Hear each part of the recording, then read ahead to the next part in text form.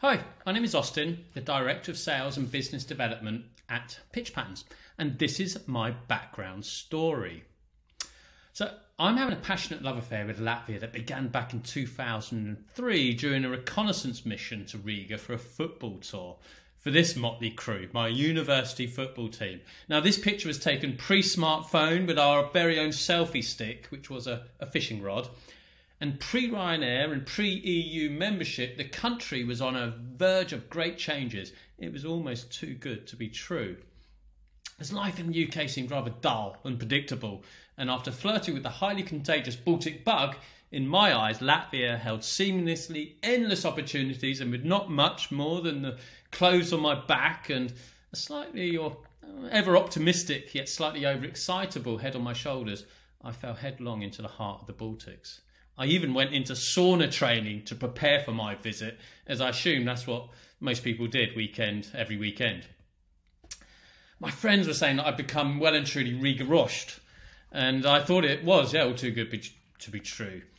Yet, I have a pretty simple outlook on life. To be happy, you need to have high self-esteem, sense of optimism and close relationships. And a good friend of mine's dad, before moving to Latvia, said, "Yeah, interesting choice, Oz. It's a beautiful country, but it's full of walnuts." And I was like, "I don't understand, Godfrey. What do you mean by it's full of walnuts?" He said, "Well, the people have incredibly hard shells, but once you crack them, you have something really special, real value." And I sort of thought to myself, in order to have these close relationships, would it be possible to break that shell to create these relationships? And I'm glad to say, yes, we did manage that, and I'll come on to that. But being such a small market in Latvia, it can be very challenging at times. And doing business here, I sometimes compare to driving a Moscovich. That was my very first company car there on the left, the green Millie. And because it may not be so fast and it can be really tricky to maintain at times, but it is a lot of fun, turns heads, and always needs to be managed pretty well. But Latvia is full of entrepreneurs. The amount of progress that I've been witness to and the enthusiasm of those entrepreneurs in the startup ecosystem here has been a true inspiration to me on a daily basis. We simply have to think global from day one.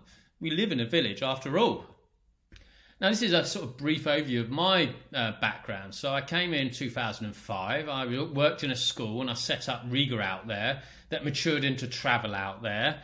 Then I developed an iStack, which was designed for meetings that then morphed into Get Focused, and now I work at Pitch Patterns. But the common baseline about all these different ventures is that they were all about connecting people with purpose, cracking shells, so to speak. Now, why Latvia? Why Riga? Well, all my friends were moving to London, and they were sort of thinking to buy a house for £1 million. Let's say in like this one in North London. Now this 4-bed house with this beautiful garden here, and I just couldn't quite understand when I could buy a house in the north of Riga in Chilcount for a fifth of the price, or under a fifth of the price. And I certainly couldn't handle this commute in the morning when I could be having this commute in Riga every morning on my bike. And it's simply the best place to disconnect, to reconnect. The nature here is wonderful. And it's not far. Everything is close. And also, whilst you're connecting, you can have the best views inside and outside. I remember sitting in the skyline here in Riga thinking that it could be New York, London or Paris. Now with Latvia, you simply have to experience it to believe it. Latvia is a place where you can live the dream. You just got to believe. Thank you.